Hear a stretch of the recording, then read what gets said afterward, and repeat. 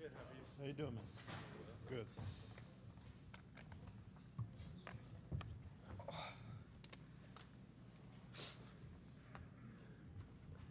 All right, we have been joined by the Marquette student athletes, so please raise your hand and we'll get a mic to you right over here. Stevie, just wanted to compare first game to name and affiliation, Oh, I'm sorry, please. John Yeah. Pudner, Marquette Hoops. Thanks. 2 years ago, guards were all freshmen, had a rough first half on UNC and kind of collapsed. Just looked like there was no panic yesterday, even with the turnovers in the first half. Second half, 15 assists, 2 turnovers for the team. Was there just the confidence ever wane a little when they were getting to you in the first half? Question for Stevie. Yeah. I think just throughout, the past 2 years, we've just had a lot of experience in those moments against good teams like Western Kentucky was. So, just being able to pull from those experiences, know that we can still win the game if we, focus on doing what we do and focus on each other and bring our own energy. So I think just having, those chips in our pocket, like we like to say, just helps us, remain calm, but just still having the urgency to, step it up. Right here in front. Ben Steele, Milwaukee Journal-Sentinel. Stevie, your wrist is taped up, your shoulders wrapped up. How do you find the right mentality between being aggressive and not just being totally reckless with your body?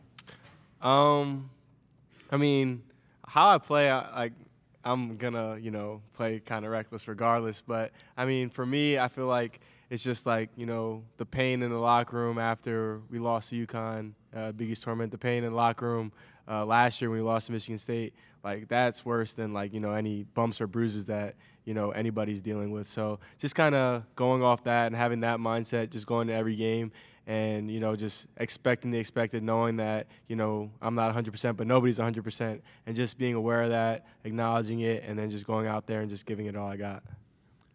Back in the back. Zach Call, the Barn Media Group. Question for Jop. Playing against another Milwaukee native, is it a certain level of respect or pride that you have, especially outperforming them? And is that something you consider when you see other people from Wisconsin in this tournament? Question for David. Yeah, you definitely want to, like you said, outperform them. But that's just anybody you're going up against. But like you said, especially someone from back home. So you definitely want to have those bragging rights. You definitely want to go out there and show everybody what's up. So, but like I said, that's against any team. So it's definitely cool playing against other guys from Milwaukee, but we just want to win regardless. Right here. Kaylin Wright from the Marquette Wire. Jop, what have you learned about Colorado and what kind of sticks out to you about them and the way they play? Question for David. They're a really good team, obviously. Every team in the tournament now is really good at this point in the season. They have a great size for their position, and they're all pretty skilled. They all, they don't have a weak link. They all can shoot, put the ball on the floor, and pass. So, like any game here, it's going to take our best effort to beat them. We have right here. Yeah. Paul Frischner, Big East Digital Network. Stevie, I'm curious, looking back at last year and the goals that you wanted to achieve last year and now what you all know you want to achieve this year, always looking forward to March. That was always the end of the road here, and now you're one win away from the Sweet 16. What is your guys' mentality going into this game and being so close there to getting to the second weekend of the NCAA tournament? Stevie? Our mentality is just, to continue. It was the same as what it was coming in, just, stay in the moment, just enjoy the moment, have fun, and, just bring our energy, and, that will all lead to us being our best us, in which we feel like our best us, can give us a good shot to compete with and beat anybody. So that's our main focus is, focus on what we do best and the things we can control to put ourselves in the best position possible to win. Questions, please. Right here in front. Okay, yeah. Stevie, yesterday Colorado scored 102 points, shot 63% from the field. Just how important is your defense going to be going into tomorrow's game? Stevie? I mean, yeah, it's definitely going to be huge. Like Job said, they, all the guys on their team can go offensively. They all skill. They call shoot. They call drive. They call pass. So just, first thing is first, acknowledging that and just knowing it's going to take each and every one of us to, guard the ball as 5 and just step up to that challenge. And we've been stepping up to challenges all year, so I think this is another one that's going to be fun. And, I mean, that's what, March Madness is for, to compete against the best. Right here. Stevie, that high energy style that you play with, where does that come from for you? Where did you develop that? Stevie? I would just say, just from my desire to win, I've just always been super competitive. When I was younger, like a loss would result in tears, temper tantrums. So I've been able to, harness that now. But yeah, just my desire to win and just the passion I have, playing for my teammates and playing for my coaches, and then just, everything's better when you win. So, I mean, every game I go into, I want to just give my best effort and just help my teammates, energy-wise, whatever I can do. It doesn't have to be anything special. It just can be whatever it takes to win. Right here. Paul Frischner, Big East Digital Network. David, I'm curious, you mentioned the size before of Colorado, but Eddie Lampkin is massive inside. I'm just curious what you guys have talked about with him and you personally just ahead of that matchup tomorrow. David? Like you said, he's a big dude. He does do good work down there, and he's impressive when he's around the basket. But even more so, he's a really good passer, so we got to try to limit that as well. But we're still going to play our normal defense, you know what I'm saying, and just try to, disrupt them, make them uncomfortable. But he's a good player. Questions, please? Right here in the front. Gary Graves, Associated Press. David, looking at yesterday's tape from yesterday's game, what do you all kind of do differently, or do you feel like you did in the second half that you feel like you can kind of carry forward that, not only change the momentum of the game yesterday, but something you can build on, especially now with Tyler back? David? I think in the second half, we were the aggressors. I think in the first half, towards the end of the first half, last 10 minutes, they were kind of the aggressors. Western Kentucky was, and they were kind of doing what they wanted. And some guys on their team was having a game. So second half, we wanted to shut all of it off and just be the aggressor. So that was our emphasis, to come out in the second half, at the beginning of the second half, in the first round, and just, try to disrupt them, pressure up on them, make it difficult for them. Questions, please? Do we have anything on Zoom, Han? Right in the back? Yep. Jacob Toby, 9 News, Denver. What's it going to take to stop KJ Simpson late in games for you guys? Stevie, we'll start with you. Let's talk to me. I think, just similar to what we do with every team, just guarding the ball as 5, and just, he's a good player. Obviously, he made huge plays down the stretch last night, so, we're not going to hold him scoreless. But we can just do our best to make things tough on him and make him earn everything. But, down the stretch, I think it just, stick with our rules, stick with what we do, and don't get away from that. If he hits a couple shots, if he, has a couple nice plays, just trust in what we do. David? Like Stevie said, trust in what we do. We know, obviously, Stevie's going to be guarding him, but it's 5 guys guard the ball at once. So, obviously, he's a good player, and obviously, we like Stevie's matchup, so we're going to see what happens. But he's been really good down the stretch in the first 2 games that they had, and we've obviously been scouting that as well. But just like Stevie said, make him uncomfortable. Back in the back. Zach Call, the Barn Media Group. Coach Smart has talked about his ways to celebrate moments from each game, his poker chips and other things like that. What was the biggest takeaway from last night's game, either from Coach Smart or in your guys' opinion? Stevie? I think the biggest takeaway was, we got to just lead with our energy. We can't wait for, shots to go in or for us to go on a run to, have energy. I think our energy is our precursor to everything we do. So if we, bring that regardless of circumstances, then, it enables us to be our best offensively and defensively. David, do you want? I think the biggest things we can take away from yesterday's game is that it's a full 40-minute game. I think we played good in stretches of that game, and I think just continuing to build up to playing good for the whole 40 minutes, I think will get us closer to our best. And obviously, that's been our theme for the whole tournament, is to be our best us. Right here. Jop, you had a double-double yesterday. I know Shaka's challenged you on the boards a couple times this season, but what flipped for you yesterday? How did you turn on that switch yesterday? David? Honestly, I didn't like how I played in the first half. I thought I was just giving up too many buckets. I thought some of the schemes I messed up, and I just wanted to make up for it. And more than anything, just trying to do whatever it takes. So we came in second half down 7, so whatever I could do to impact that, I tried to do. Right here.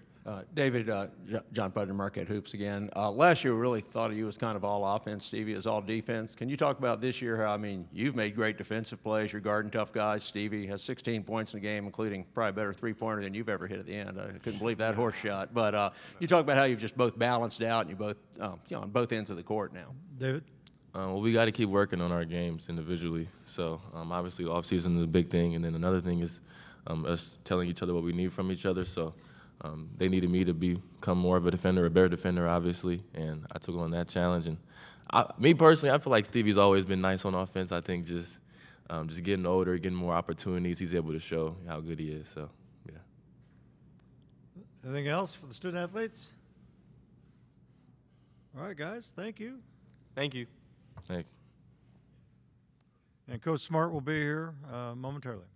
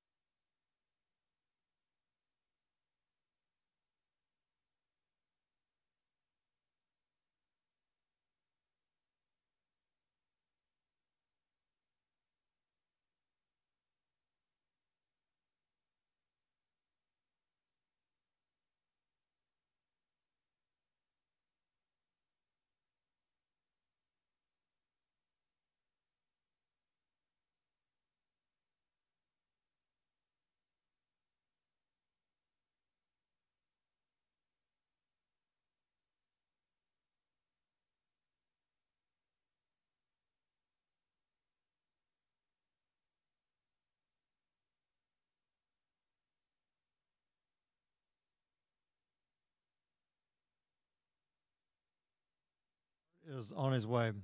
And just to note that the locker rooms are open at the same time that the coach and student athletes are available up here.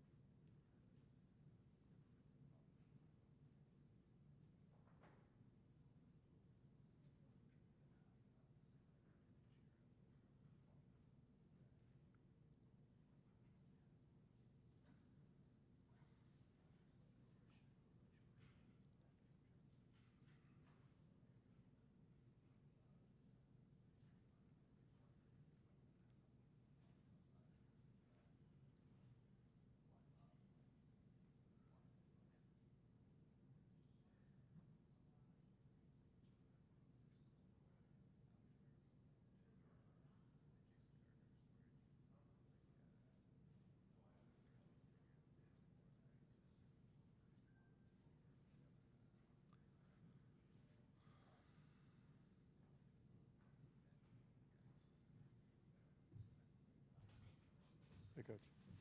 How's it going? Good, man. How are you? Terrific. All right, Coach Smart has joined us, and Coach, we'll just have you make an opening statement, and then we'll go to questions. It's great to be back. We're excited about this game tomorrow. For our guys,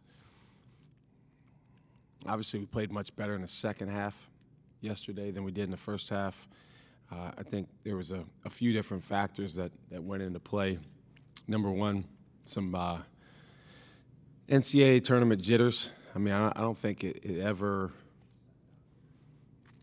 changes, no matter how many years you coach or play in the NCAA tournament. It feels a little bit different, when you get to that first game. Obviously, Tyler's return, I thought he played really, really well. I thought he did a great job in both halves.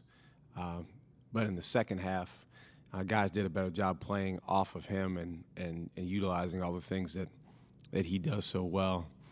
And then defense, most importantly, I thought in the first half, we didn't have the level of violence that we need on the defensive end. And Western Kentucky was able to really be the aggressors. Second half, we were much, much better. So how that relates to tomorrow, we don't want to wait till halftime to be the best us. Colorado's got a terrific team. Coach Boyle's done an awesome job for a long time there. And they've got a veteran group, plus Cody Williams, probably the best young player in the country. So it's going to be a heck of a challenge, an exciting game. Questions, please? Right here in the front. Ben Steele, Milwaukee Journal Sentinel. Shaka. You don't have to introduce yourself. Oh, to me. okay.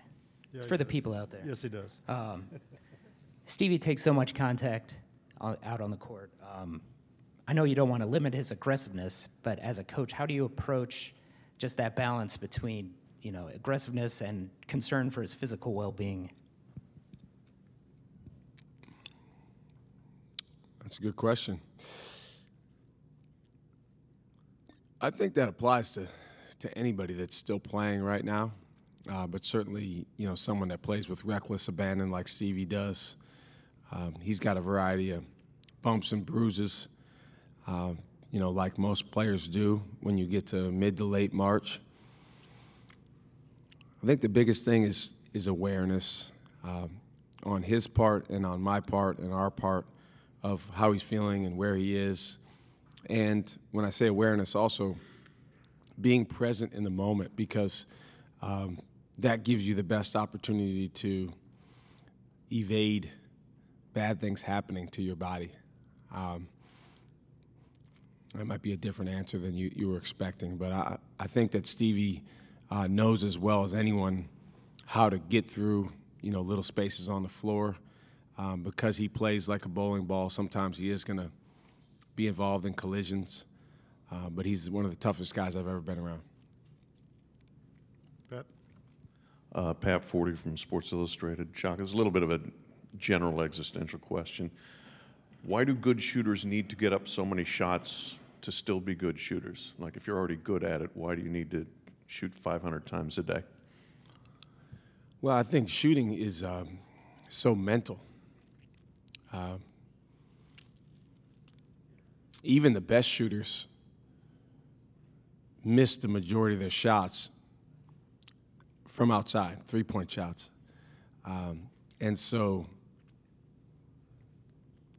it's not exactly the same, but it's kind of like baseball where, if you can get on base 1 out of 3 times, then you're a phenomenal hitter. Well, if you can make 4 out of 10 from outside, you're a phenomenal shooter. But those other 6 can wreak havoc on your mind, or just one can. And so in the game, unless you're the guy that was 10 for 20 the other day, as it was a Gronke from Oakland, you're not going to get that big of a sample size.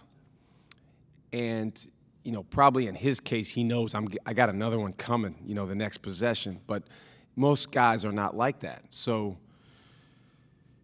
1 or 2 misses can play with you mentally. So I think what the reps do is it's like deposits in the bank, and guys feeling good about themselves. And shooters tend to be superstitious.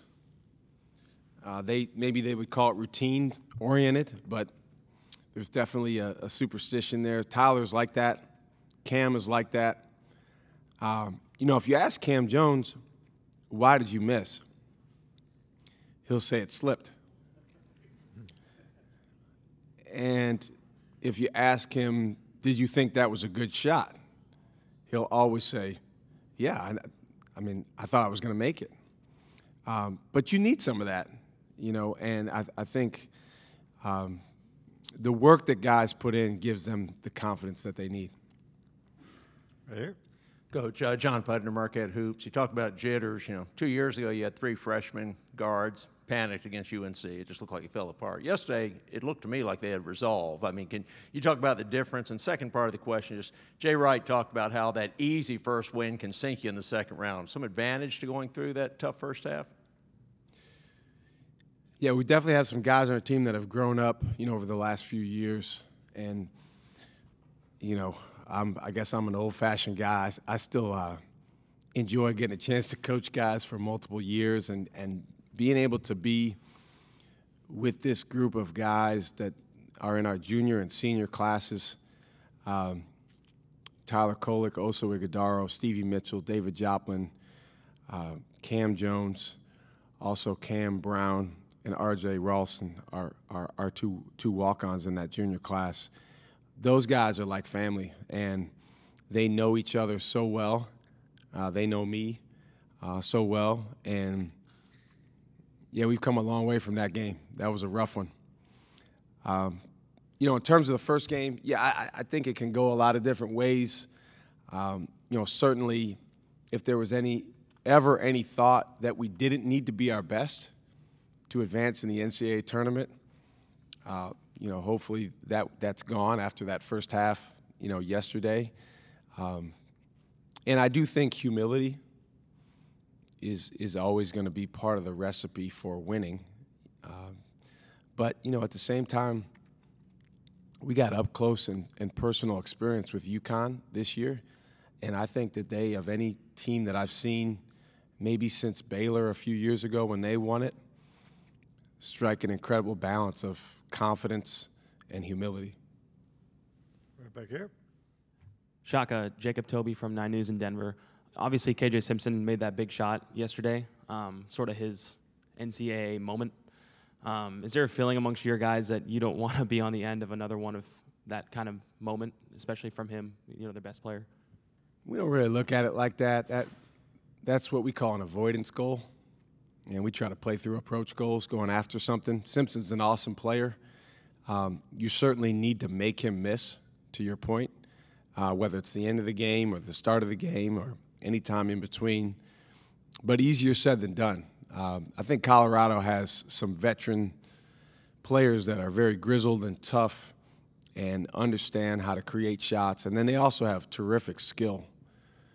You know, normally in basketball, when a player shoots over 50% from the field and he shoots 40% or better from 3, that's a really good offensive player.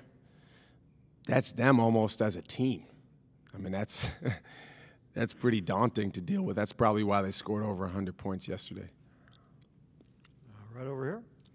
Hey, Shaka, Ben Baby with ESPN. When you look at Colorado's size, what kind of problem does that entail, and how much will that play into the matchup tomorrow, just the size that they present? Well, we're used to playing against teams that are bigger than us. So on one hand, it's really nothing new for our guys. But on the other hand, absolutely. I mean, in the game of basketball, positional size is a real factor. And really, other than at the, I guess, 5 spot, even though Oso's a .0, we call him for us. Other than that position, you know, they're bigger than us, and even at that spot, you know, Lumpkin is really strong. But you know, my college coach always used to say it's too late to cancel, so we're going to play the game. Right there. Scott Proctor, the Coloradoan coach. You mentioned in your opening statement that Cody Williams is maybe one of the best young players in the country. What makes you say that about him, and how maybe difficult is it to game plan for him when his minutes have kind of been up and down over the last few games, getting back from the ankle injury? Well, he's a ridiculous talent, that's for sure. And let's be honest, you know, in our sport, that's how young players are evaluated, you know, by the talent that kind of jumps off the screen. But he also, you know, he appears to be a very high character guy who cares about winning, cares about his teammates. Seems like he's very, very coachable. The fact that he's coming off the bench right now, when he started the majority of games before he got hurt, you know, says a lot about, you know, who he is and the fact that, you know, he's about the team and about winning. How you game plan for him, I mean, you do your best. This is the same way you game plan for any other good player. You know, I don't think it's necessarily one specific thing, but we're going to need to guard the basketball. You know, and he's someone that when he gets the basketball, he's really good at making things happen. Right here in front. Jesse Temple, The Athletic. Shaka, how do you think Tyler and Cam have managed to play so well off each other? And in your time at Marquette, how has that relationship between the two of them grown? They have a very high level of mutual respect for one another. And I think anytime that there's respect plus a genuine care and concern for the other player as a person, then you have something really, really powerful. You know, all of our guys have a genuine care and concern for one another, but Cam and Tyler, and I would put maybe a couple, 3 other guys on our team in this category, they look at each other like they hold each other in a very high regard as players. And so because of that, Cam wants to bring the best out of Tyler, and Tyler wants to bring the best out of Cam. They both know that they need the other. And then Oso's the guy that, you know, from a connectivity standpoint, you know, keeps everyone together. He's the best big brother that I've ever coached on any team. And he can't do a lot of the things offensively that Cam and Tyler can do in terms of, you know, shooting the ball and the craziness that they do with the ball. But he has his own unique skill set, and he wants to see those guys be their best. And when those 3 guys are playing really well together, I like our chances. Right back here. Coach, Tyler King with the Denver Gazette. You mentioned KJ Simpson. Obviously, you guys are no stranger to elite point guard play, playing in the Big East, obviously with Tyler and the other guys that you guys have to go against. Is there anybody that he reminds you of that you've faced this season? And if not, what makes him so unique as a player? I think every guard is just a little bit different from the others. We've played against so many good ones. I think KJ Simpson, a few things. Number one is poise. Doesn't seem like he gets rattled very often, if ever. He has a really good way about him where you can tell he's confident, but he's not really caught up in anything extracurricular. He's just out there playing and trying to make his team win.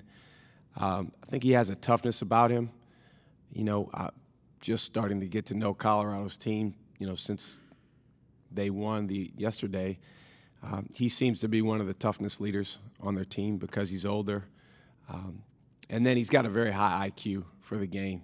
So just understanding angles, you know, understanding where to go on the floor. We've got to do a good job making sure we try to keep him out of the paint because even though he's a real threat outside, man, as a team, they just do incredible damage, you know, around the basket. And even though he's the smallest guy out there for them, you know, he's one of the leaders with that. We've got time for about 3 more right here.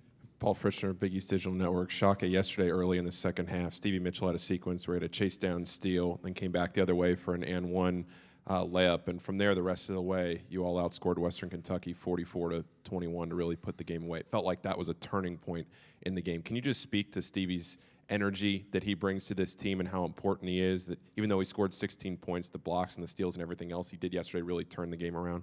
You can't quantify what he brings. We try to quantify it.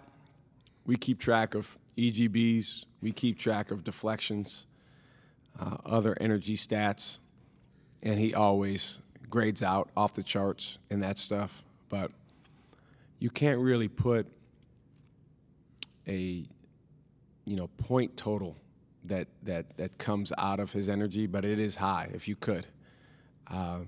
We always tell our guys being the first team ready is worth about 4, 6, 8 points in a game. Well, Stevie Mitchell's energy alone is worth a lot of points. But believe it or not, it's not something that just happens. You know, he has to make it happen, and it takes incredible will and focus, dedication to winning on his part. So, you know, I don't ever want to take that for granted, and I also don't want anyone to think that he's like some machine that once you hit on, you know, he just does that. You know, he's a human being, and for him to will himself to be that type of ball of fire energy-wise is impressive. Got time for a couple more, Pat. How would you describe or characterize Tyler's vision or feel for offensive flow? Oh, it's crazy. Yeah, I think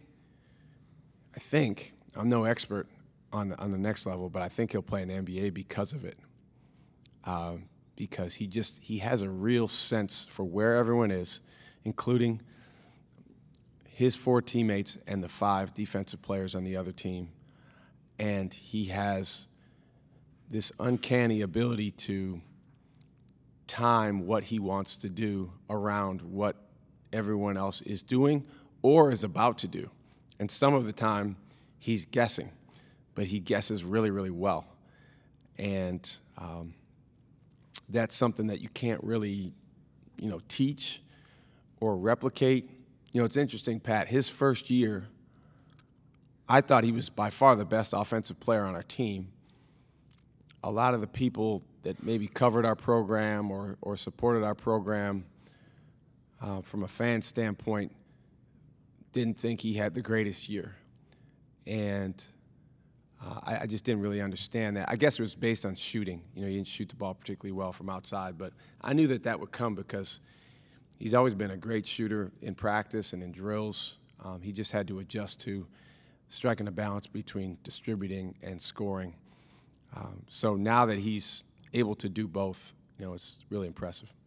Last question right here, Gary. Gary Graves, Associated Press. Coach, I guess this is more of a wellness question. With the awareness now about mental health and such, how do you help your players, or what kind of things do you help encourage your players to do to kind of strike that balance between school and athletics and really kind of staying on an even keel? Do you have any kind of activities or anything, you know, for them that that you tell them, say, look, you know, do what you do? Gary, that's everything. I mean, it's not about activities or, you know, maybe one-off events. That's every day. If their mental health and they're feeling good about themselves, the rest of the stuff takes care of itself. It really does. I mean, I think we overrate ourselves as coaches in terms of, like, you know, we're going to diagram this great play or institute this terrific defense. Our jobs in a lot of ways come down to helping these guys accept who they are, where they are, what they're doing. And this is amidst very, very challenging circumstances.